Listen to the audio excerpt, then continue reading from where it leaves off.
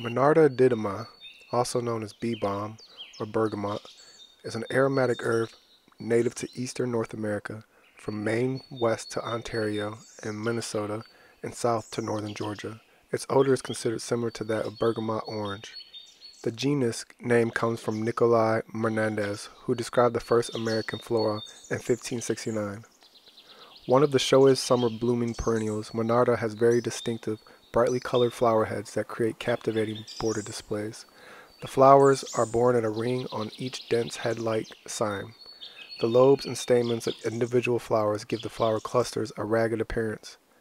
BEEBALM is extensively grown as an ornamental plant, both within and outside its native range.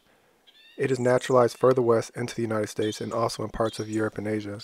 It grows best in full sun but tolerates light shade and thrives in any moist but well-drained soil. Several cultivars have been selected for different flower color, ranging from white through pink to dark red and purple.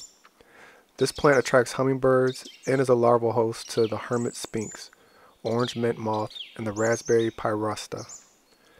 BEEBALM can help attract beneficial bugs to the garden, making it an ideal companion plant for a variety of vegetables, from squash to tomatoes.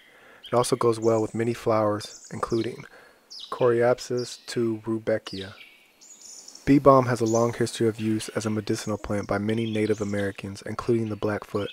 The Blackfoot people recognize this plant's strong antiseptic action and use poultices of the plant for skin infections and minor wounds. An herbal tea made from the plant was also used to treat mouth and throat infections caused by dental gingivitis. BEEBALM is a natural source of antiseptic thymol, the primary active ingredient in modern commercial mouthwash formulas. The Winnebago used an herbal tea made from BEEBALM as a general stimulant. Monarda citriodora was a popular substitute for real tea after the Boston Tea Party.